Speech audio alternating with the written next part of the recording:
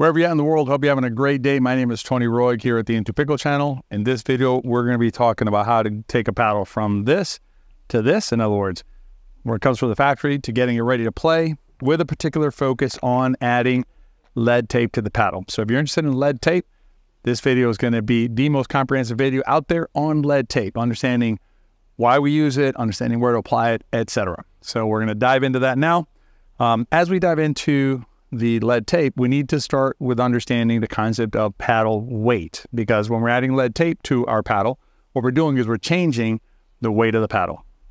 When you think of the weight of the paddle, it has two different types of weight. It has its scale weight or gross weight. This is the amount that the paddle weighs when you lay it on a scale. This paddle here is about an 8-ounce paddle coming straight from the factory. Swing weight is how the paddle feels when you swing it through the air. So, you're hitting, say, like a backhand ground stroke, or you're hitting a forehand volley. The way the paddle feels in your arm is impacted by the swing weight. Higher swing weight means more power into your shot, but also higher strain on your arm. Lower swing weight's the inverse. I have these two hammers here to demonstrate. So these two hammers are roughly the same length, right? But this is a sledgehammer, obviously a small sledgehammer, and this is a little peen hammer. Peen, I think it is. Tell me in the comments if that's right. Peen, I think. P-E-N, if you know.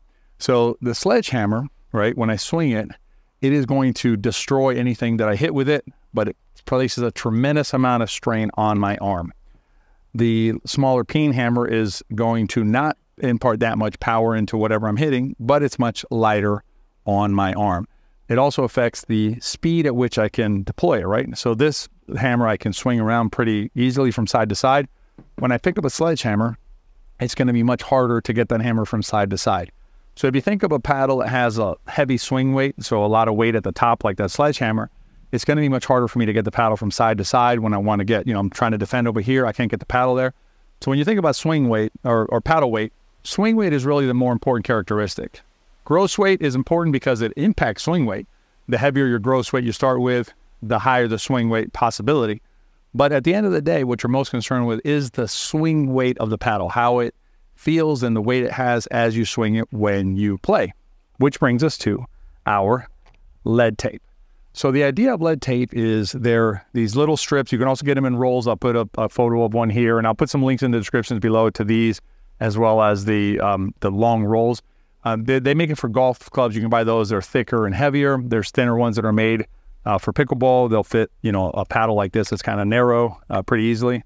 But these I've transitioned from the tapes, the long tapes, the rolls, to these little pieces.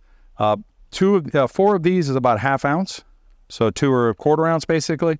And they're super easy to apply. If you look at them in terms of the cost per ounce or cost per gram, these work out pretty well, and they're just easier to use.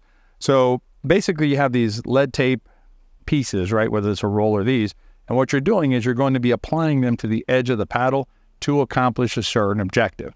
Now there's two different areas where you apply lead tape, or where lead tape will affect the way the paddle plays. One is in the amount of power that you're going to generate with the paddle.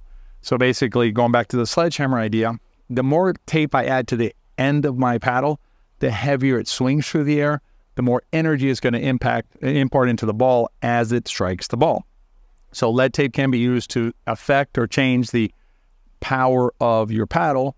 There, what you're going to do is be putting the tape more towards the head of the paddle. That said, warning, be careful with that. Because, if you just load up a whole bunch of tape up here, now you're making a paddle that is going to put more strain on your arm, and also is going to make it harder to move it around. So there's always, like anything in life, right? There's pros and cons. You're giving something up. You're not just gaining power. You're giving up mobility of the paddle, speed of the paddle, as well as the amount of stress you're putting on your arm. So that's one characteristic of adding lead tape to your paddle.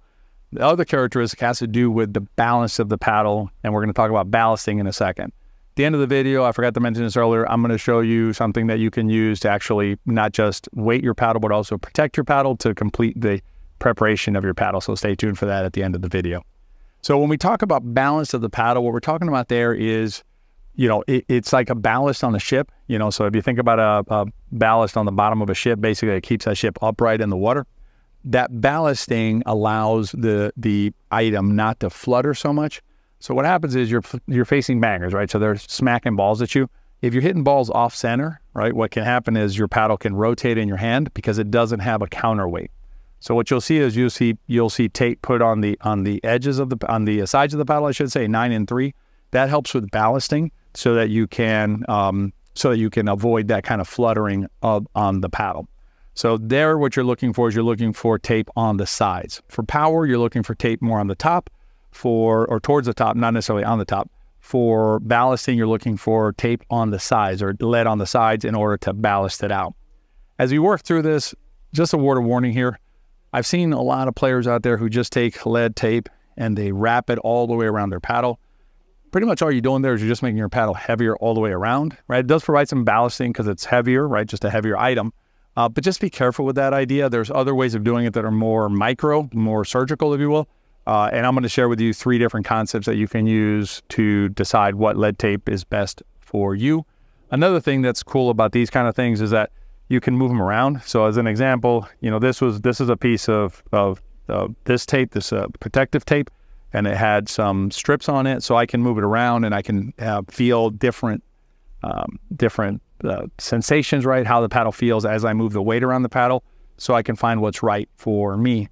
At the end of the day, what you want to do is find out what's right for you, as opposed to just taking lead tape and just throwing it all over the paddle. So, all right, let's talk a little bit about locations. So, all around the subject of paddles, if you're looking for a paddle right now, our good friends at Total Pickleball will take care of you.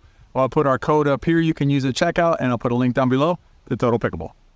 If you want to add power, right, a lot of power to your shots, you're going to take lead tape. Here's, let's say, like 4 pieces like this, right? And you would basically stick them along the top of your paddle. That's going to make your paddle way heavier up here relative to its factory weight.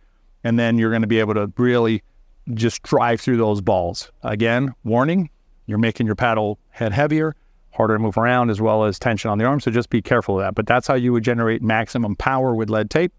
If you're trying to ballast, putting it on the side. So a lot of times you think about it in terms like 9 and 3 o'clock. So you can put some weight there. That'll help with ballasting. Now, let me tell you how I do it.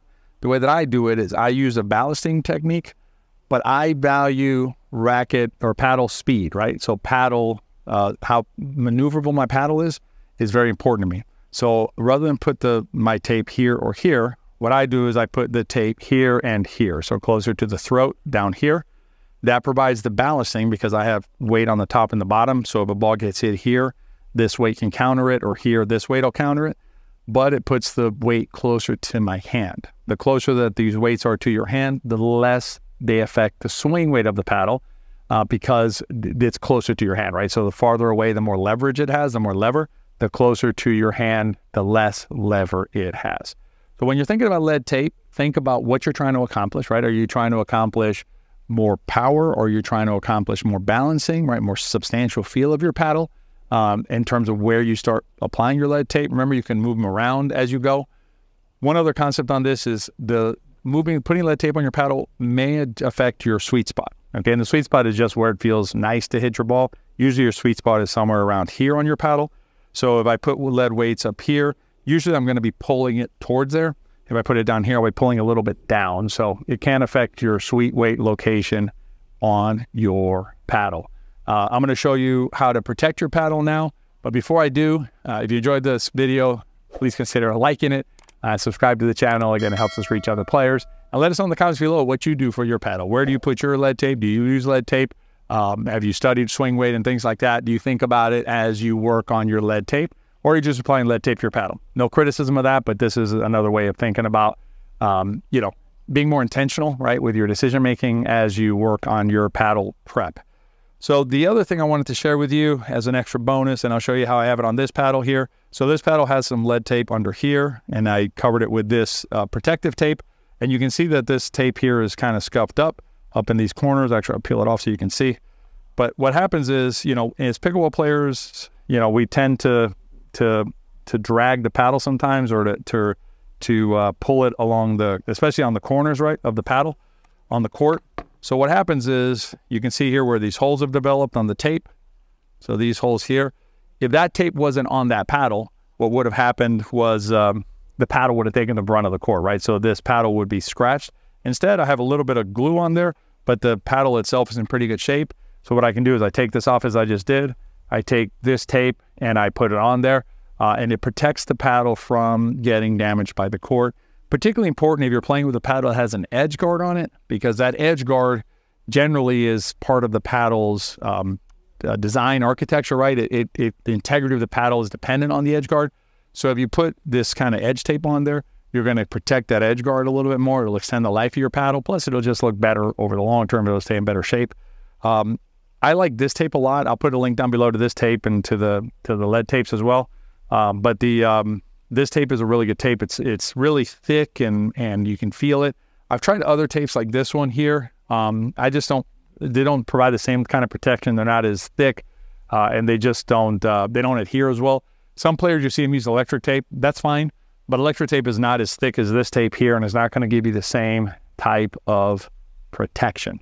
So that is how you take a paddle that looks like this from the factory and make it a paddle like this that's more suited to your play, more customized to your play, by using lead tape to adjust your paddle. And then once you have these kind of materials in your possession, you know, overgrips and protective tape and lead tape, you can decide whether you want to keep it nice and organized like this, like my wife Jill does, or you can throw into something like this, like I do.